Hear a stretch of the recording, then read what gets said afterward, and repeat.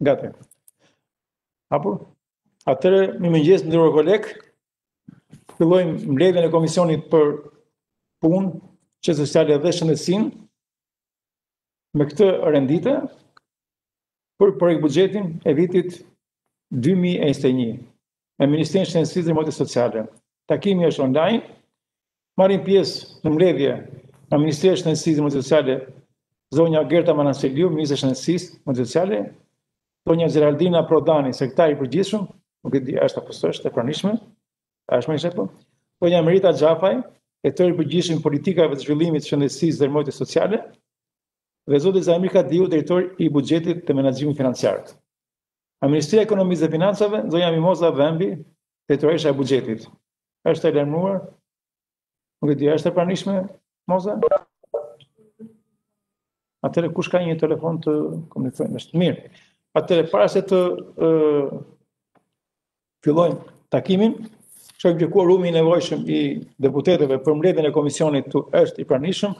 Kodena Spahiu e pranishme, Arben Kamani i pranishëm, Ilinit Pernavinji i pranishëm, Elira Boda e pranishme, Adelina Rista e pranishme, Klutila Bushka e pranishme, Ranxelila e pranishme, Almira Xhambulla e pranishme, Ardiana Ajaku e pranishme, Florence Pau e pranishëm, Majlinda Alila e pranishme, Eugen Bojaxhiu i pranishëm, Koçi Tahiri i pranishëm, Amra Borova e pranishme, Ervis Meçi e pranishme, Edmond Stoki i pranishëm dhe Alili Akimi i pranishëm.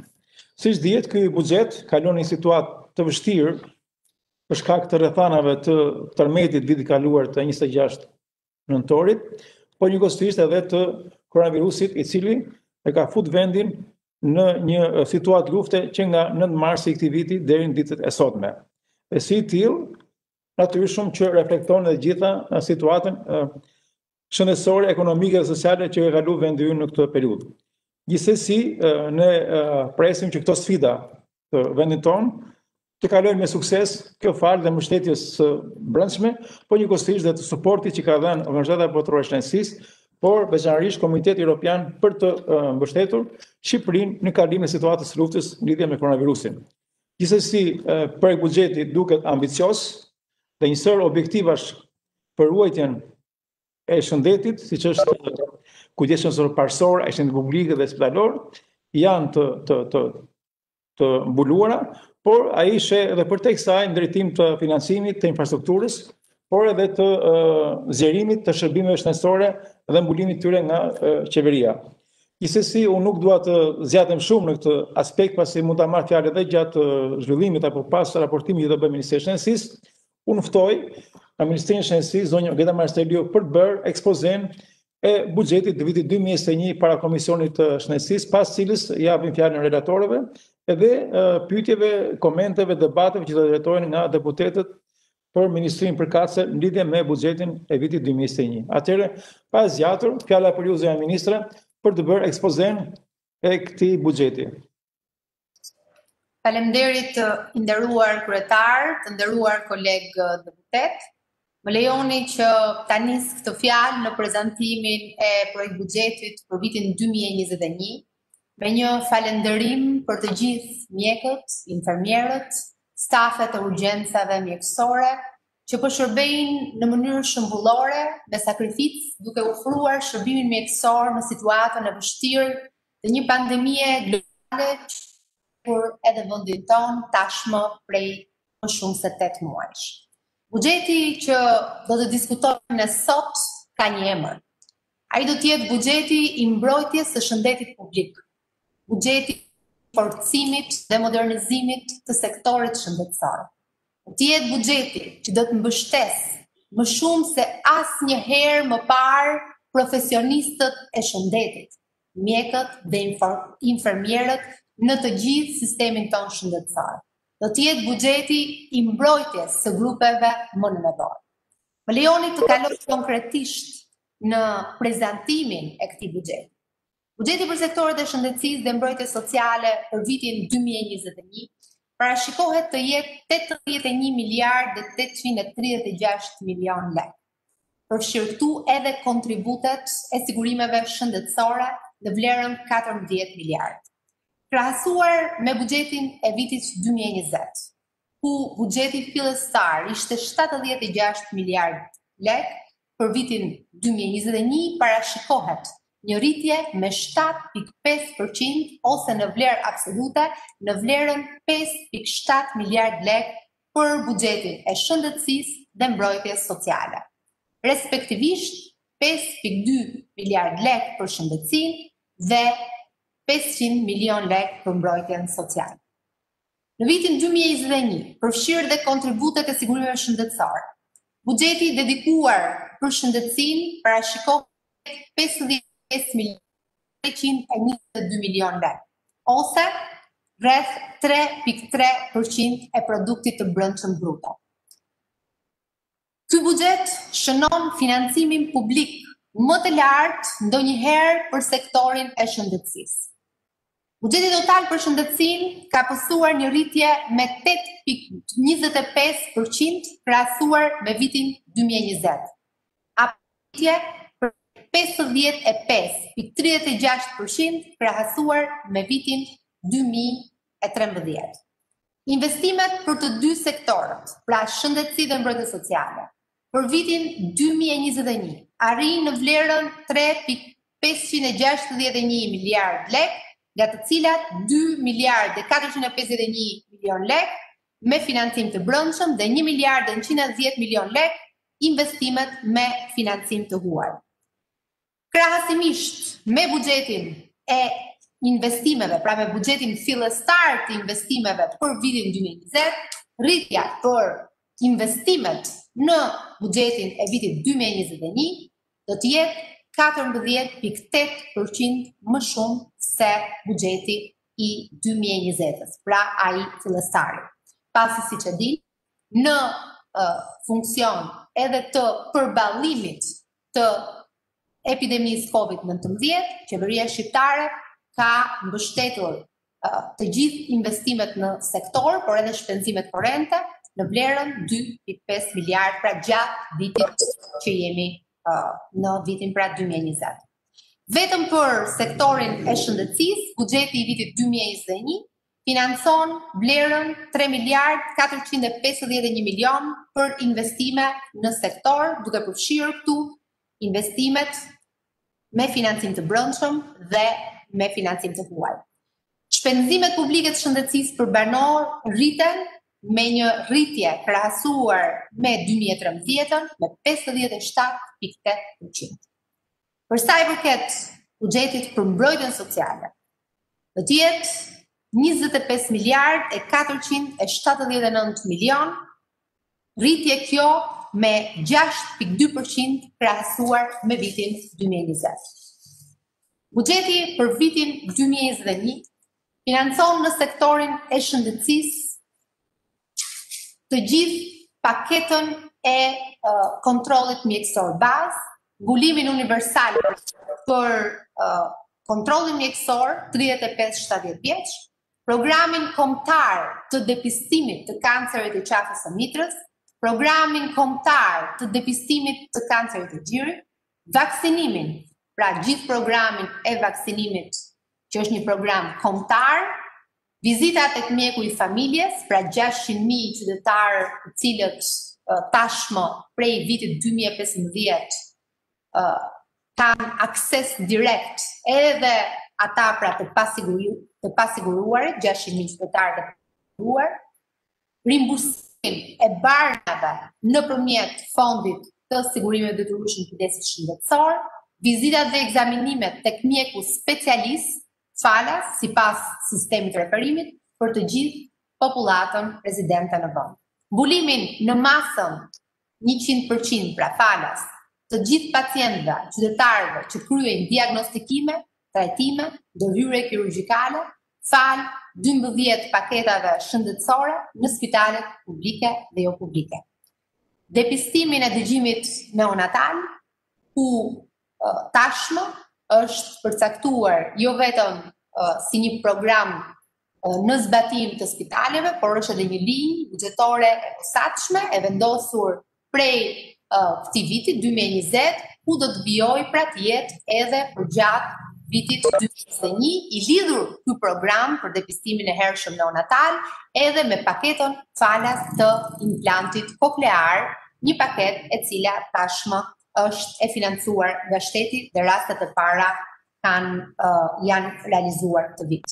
Vijimin e zbatimit të programit kombëtar në investimet për rehabilitimin e 300 qendrave shëndetësore, ku tashmë në vitin 2021 e përfundojmë këtë program të 300 qendrave shëndetësore, por vijojmë me qendra të reja shëndetësore, siç është qendra shëndetësore numër 1 në Durrës dhe gjithashtu dhe një seri qendrash të tjera të cilat janë pjesë e programit të 300 qendrave shëndetësore, ku vlera e parashikuar për buxhetin në 2021 për rikonstruksion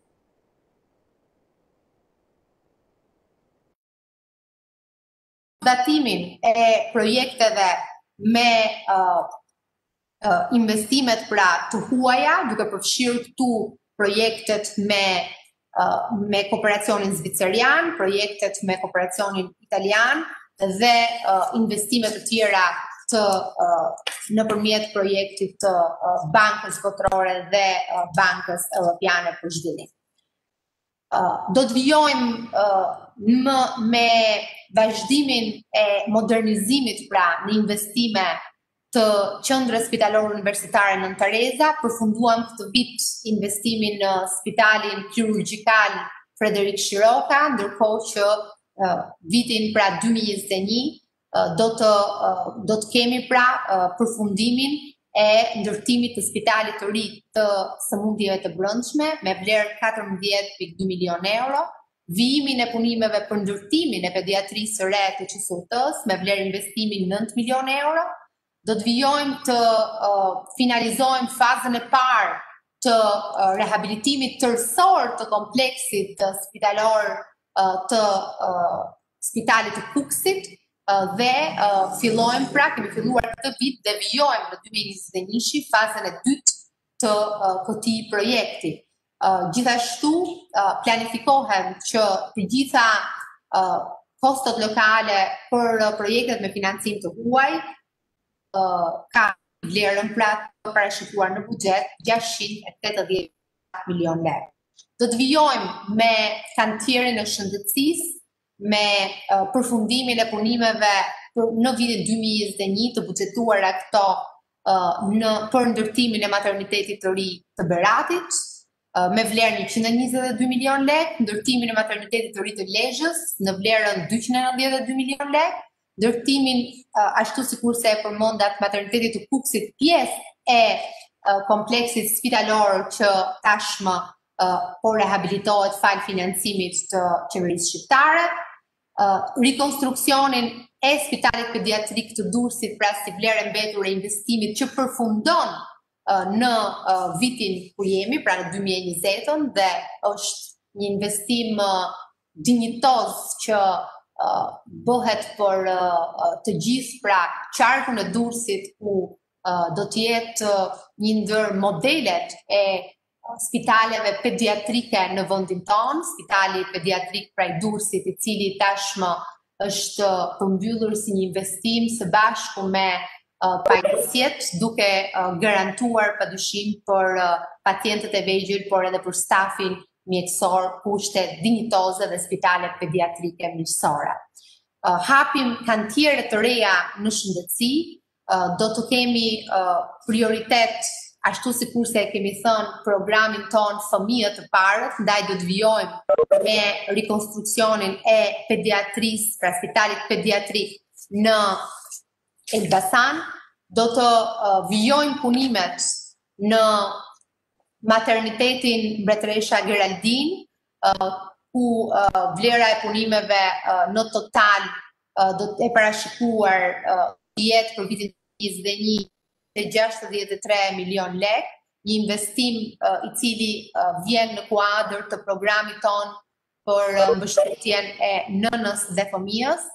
Do të kemi sërish një investim të rëndësishëm në këtë program, që do të jetë pikërisht investimi për rikonstruksionin e sallave të lindjes dhe repartit të neonatologjisë në Spitalin Universitar pra Maternitetin Koço Gliozheni.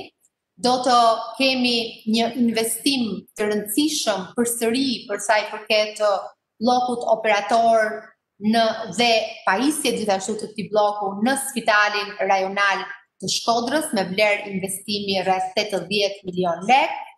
Do të mundësojmë pikërisht rikonstruksionin e godinës së Spitalit të Prenjasit duke e adaptuar në një qendër të shërbimeve pra 24 orëshe dhe një spitali ambulator. Ashtu sikurse tashmë ju prezantova pak më sipër, Spitali i ri i sëmundjeve të brendshme në QSUT dhe Spitali i ri i pediatrisë do janë pra për vitin 2021 kemi parashikuar gjithashtu dhe aparaturat mjekësore të teknologjisë së lartë në vlerën 410 milion lekë. Për sa i përket situatës epidemisë dhe duke e parë si një program të rëndësishëm edhe për sa i përket aspekteve buxhetore, mbështetjen direkte për strategjinë dhe zbatimin e strategjisë së vjeshtëdimrit përgjatë vitit 2021, do doja të ndalesha dhe të thoja që do të kemi një mbështetje të posaçme për elementët që kanë të bëjnë me administrimin dhe menaxhimin e pandemisë COVID-19 në vendin tonë, ku tashmë janë parashikuar buxhetet të linjëzuara me ato prioritetet të rëndësishme të strategjisë tonë, ku kemi prioritet vijimin e testimit, gjurmimit dhe izolimit, mbështetjen e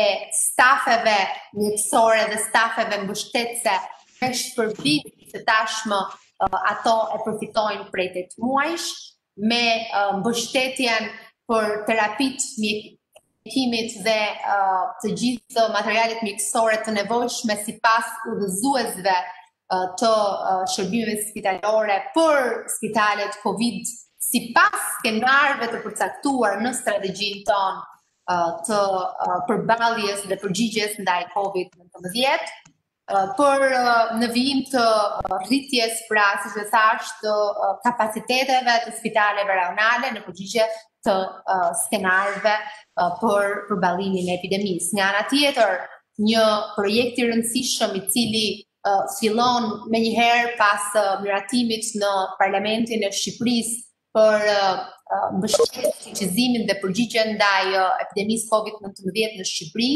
do të jetë marrëveshja e re që është nënshkruar me Bankën Botërore, 15 milion euro, që pritet të kalojë në parlament dhe nëpërmjet procedurave të shpejta do të garantojë një mbështetje konsekutive për të gjithë ato prioritetet dhe objektiva që ne kemi vendosur në kuadër të përgjigjes ndaj COVID-19, që ka lidhje me fuqizimin e kapaciteteve laboratorike, pra fuqizimin e mëtejshëm, mjetet e mbrojtjes personale për stafet mjekësore, fuqizimin e sistemit para spitalor me struktura dhe me njësi lëvizëse që do t'i shërbejnë gjithashtu edhe një kujdesi mirëfilltazi në familje për rastet që ka nevojë për kujdes ambulator dhe vlerësim pra mjekësor në banesë, në mënyrë që të kemi një administrim sa më të mirë të rasteve në banesë dhe atyre në spital. Do të kemi të planifikuar dhe një ndër projektet e rëndësishme të kësaj pakete të kredisë Bankës Botërore, do të jetë gjithashtu dhe rikonstruksioni i spitalit infektiv në QSUT, sigurisht duke parë edhe thurinë për atë epidemisë. Ne kemi planifikuar që të jetë në linjat e këtij projekti dhe gjithashtu dhe fuqizimin e Institutit Shëndetit Publik dhe rikonstruksionin e tij. Sigurisht që një ndër elementet që do doja që ta përmendja jo të fundit, por në fakt më të rëndësishmin në kuadër të përpjekjes tonë të jashtëzakonshme për të rritur financimin publik, por mbi të gjitha për të rritur motivimin në funksion të rritja historike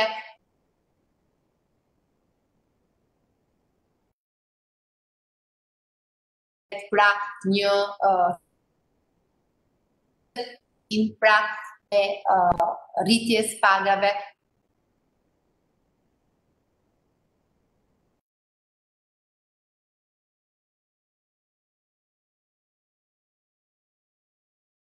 të përmend në kuadër edhe të situatës që ne po kalojmë, por edhe të gjithë organizimit të sistemit shëndetësor është pikërisht organizimi i bërthamave të ofrimit të shërbimit në çdo nivel, nga investimet në qendrat shëndetësore që ju përmenda me vijimin e programit të kombëtar të riabilitimit 300 qendrave shëndetësore, me përfshirjen në paketat e shërbimit të sistemit parësor dhe mbështetja për të rastet COVID, pra gjithashtu për sa i përket sistemit të urgjencave kombëtare, ku investimi që jemi duke kryer pikërisht për vitin që jemi me fuqizimin e flotës të gjithë sistemit kombëtar të urgjencave me 36 autoambulanca të reja që e quajmë flota anti-Covid, sepse do të na mundsojë që përgjatë dhjetor, janar, shkurtit e mëtej, ku pritet pra që të kemi një evolim të mëtejshëm të epidemisë, ne të mundemi të përgjigjemi urgjencave në territor akoma më shpejt, por mbi të gjitha dhe të kemi mundësinë të përgjigjemi një shërbimi në banesë sipas udhëzimeve dhe protokolleve të përcaktuara në Komitetit Teknik i Ekspertëve. Dhe ajo të gjitha këto elementë pra janë të përcaktuara në planin ton të vjezhdimit, ndërkohë që fuqizimi i kapaciteteve spitalore jo vetëm në 4 strukturat e dedikuara të pritjes dhe trajtimit të pacientëve me COVID-19 në qytetin e Tiranës, duke garantuar sigurinë dhe cilësinë e shërbimeve më të mira për pacientët, por edhe skenaret e tjera që ne kemi planifikuar për përfshirjen e spitaleve rajonale në situatën e pandemisë COVID-19, kemi mundësinë që të vijojmë pra të gjithë investimet tashmë të nisura, ashtu sikurse këtë vit ka përfunduar një investim i rëndësishëm, pikërisht në kuadër të investimeve të qeverisë për ballimin dhe fuqizimin e spitaleve rajonale, edhe për skenarët ku përfshihen edhe këto spitale në trajtimin e rasteve me COVID, pikërisht reanimacioni i spitalit të Vlorës, i cili tashmë ka përfunduar dhe shumë shpejt me përfundimin edhe të pajisjeve të tij futet në funksion duke fuqizuar njësitë pra të terapisë intensive dhe e dim shumë mirë të tërë se çfarë do të thotë pra një fuqizim i strukturave të terapisë intensive kudo në Shqipëri dhe përket direkt në një shërbim shumë cilësor, shumë të mirë dhe kapacitetet reanimatore në vend. Dua të Zënja Ministre, e keni shumë dobët internetin dhe shpeshherë ka ndërprerje të fjalës suaj. Të lutem se linja nuk punon ke juve, është shumë e dobët dhe shpeshherë ka ndërprerje. Më fal, dëgjohet kryetar? Po dëgjohet, po shpeshherë ndërpritet. Ndjes ka dhe ndërprerje të fjalimit tuaj në disa pjesë të saj, të shkurtra, por ka ndërprerje. Ndoshta lidhur me ta atetisë për të pasur një fuqi më të madhe të tanishme ndoshta.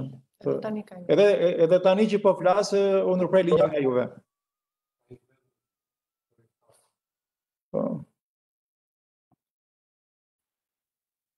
Po, patjetër, po shikoj që të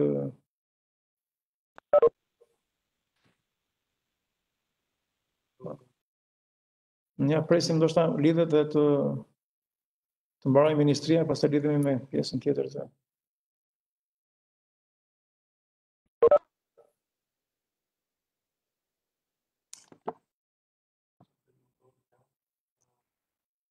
Po.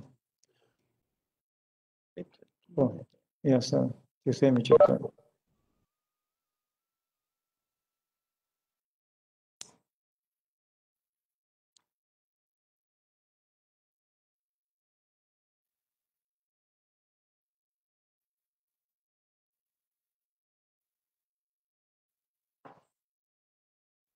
Jo.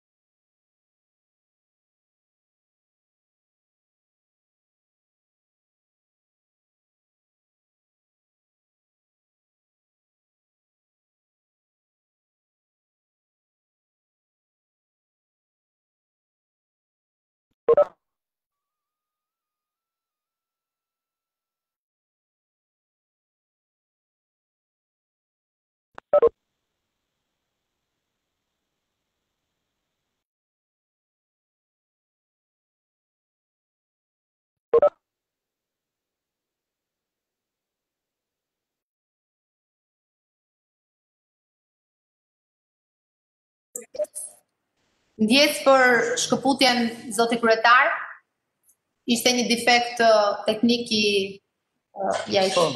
me IT-ja e sistemojnë. Mirë, dakord atë. Mirë, vazhdojmë aty ku e ndërprem. Edhe tani u ndërpres zëri, dhe ministre. Edhe tani u ndërpres. Sa po jo, më mirë, prisni me zë pa kamerë, ndoshta mund të realizojmë, sepse ka ndërprerjet linja, edhe tani u ndërprer linja.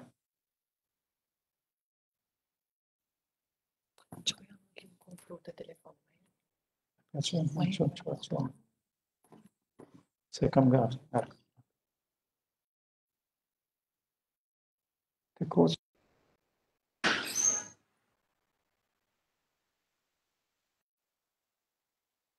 Aty të parë.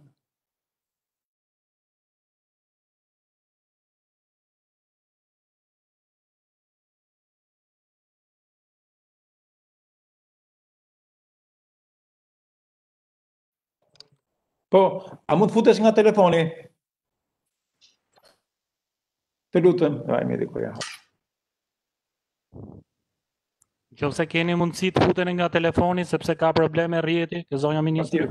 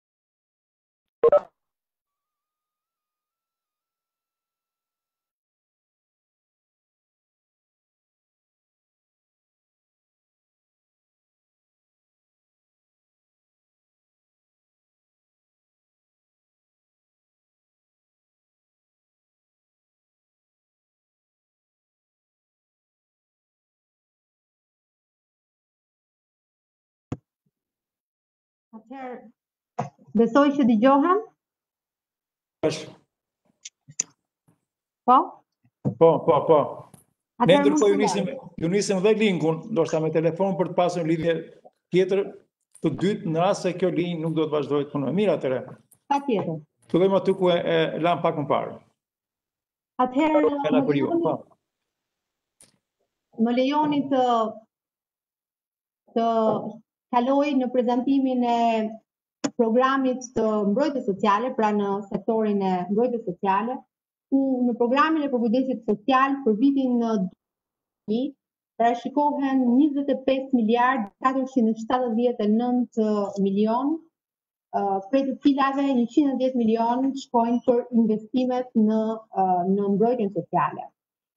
Ajo çfarë ne do të kemi prioritet për sa i përket programit të përkujdesit social, janë dy programe të mbështetjes direkte për kategoritë nevojë, që është programi i ndihmës ekonomike dhe programi i përkujdesit ndaj personave me aftësi të kufizuar, ku brenda këtij programi do të kemi edhe shtrirjen e reformës së re, pra të vlerësimit biopsikosocial për dy qarshet që do të jenë Elbasani dhe Durrësi pas shtrirjes në qarkun e Tiranës të kësaj reforme.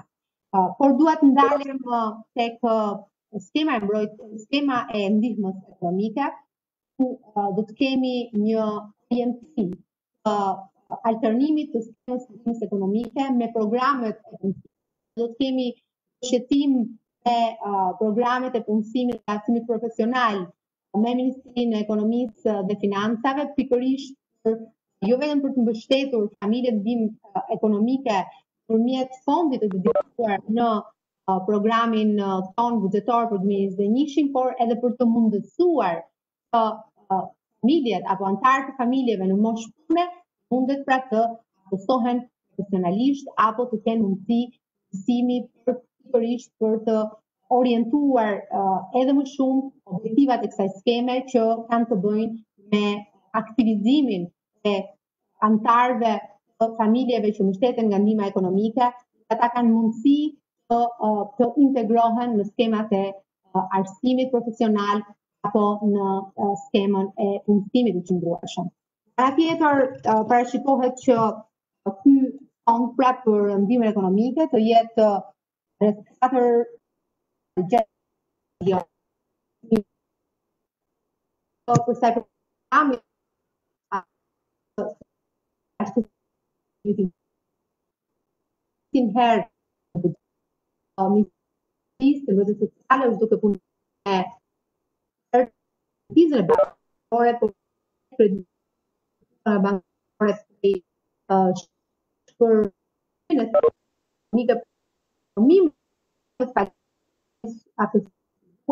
tashmë kemi pilotuar në Tiranë këtë skemë të re të pagesave dhe aftësisë të kufizuar luar të gjithë duke që Jemi tuar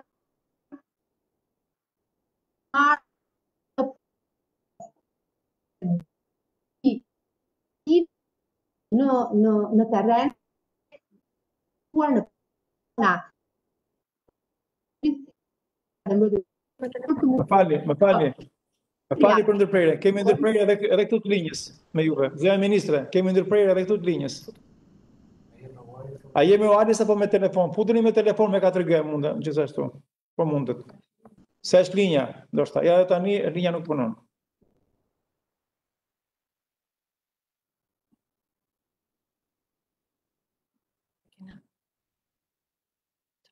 Ka ndërprerje të paseshme të linjës.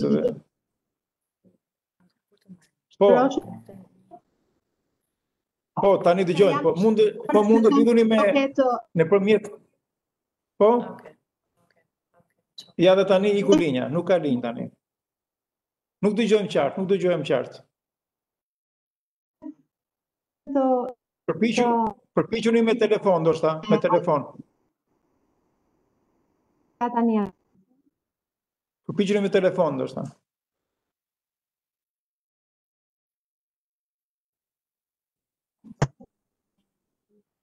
Po pra, je për.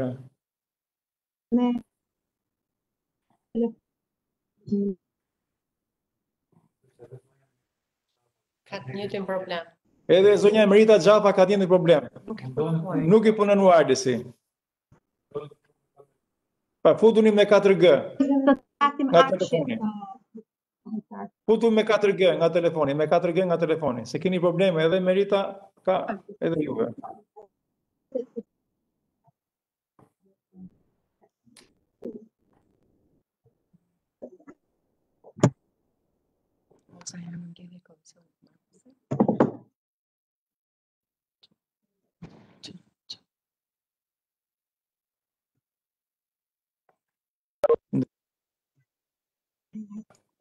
Sa po të kemi lidhja me Ministrinë e Shëndetësisë. Ju kërkojmë ndjes për ndërprerjen për pak kohë të komunikimit me Ministrinë e Shëndetësisë. Sa po kohë që linja të jetë gati, do u lidhem më njëherë.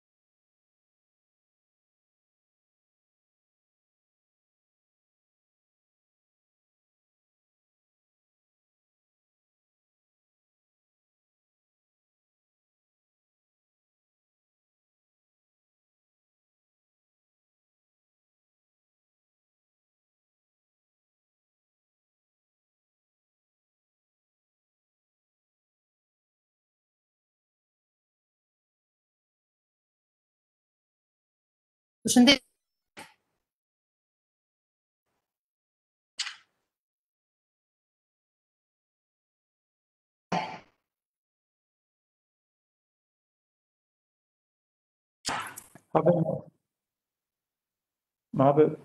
Shëndetje. Përshëndetje, hapë zërin tim. Sa? Jo, lartë e ke aty. Sa për tu tani. Jo, rregull. Dëgjon. Po. Lidha me Po. Ja. Po, ju dëgjojmë. Mund të vazhdoni aty ku e ndërprem pak më parë. Atëherë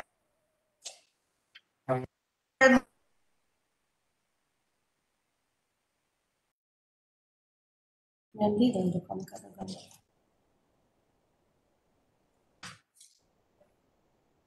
Po?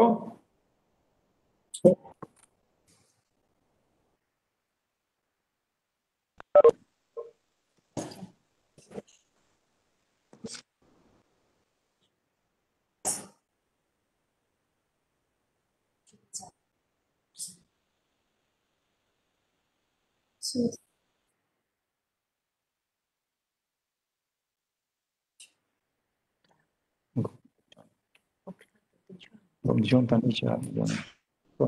Mirë, atëherë mund të fillojmë? Po, zëja ministre? Po. Faleminderit.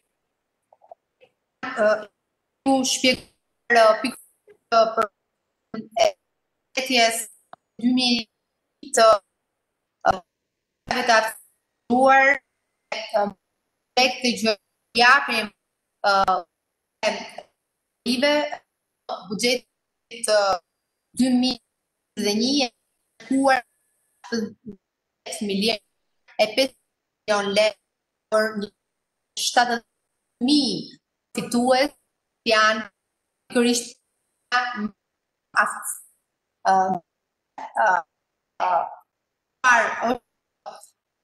është që sistemi lërësi në reformë e pagesave së kufizuar nohen e këtë pra atë shërbimet kujdesit të cilat duke duar paralelisht një fond social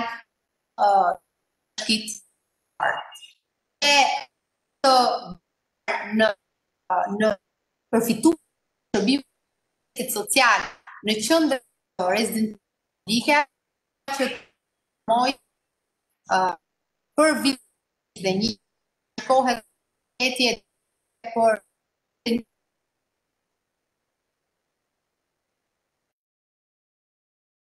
Prerje. Sërish kemi ndërprerje, zënja Manastirliu. Po munde pa kamerë, është vetëm me telefon shumë me zë. Më thot IT-ja. Është e mundur?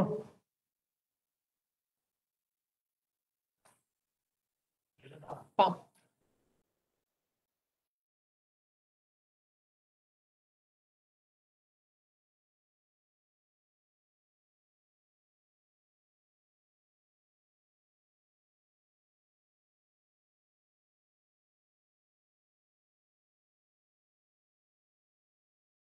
Si programi dedikuar do të mbështes në vlerën 2 miliard lekë. Po, Lutem, prisni pak, një minutë. pra do të mbështet, do të Ja po më nisë.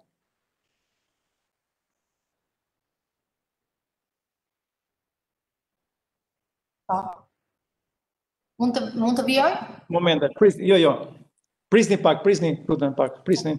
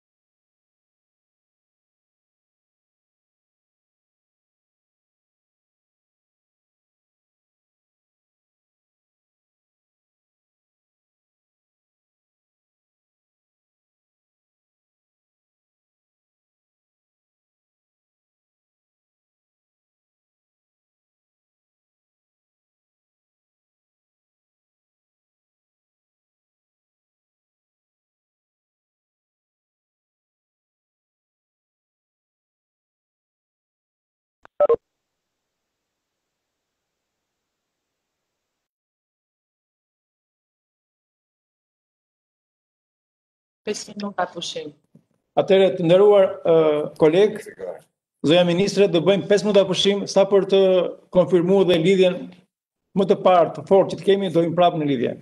Sërish 5 minuta pushim komisionit.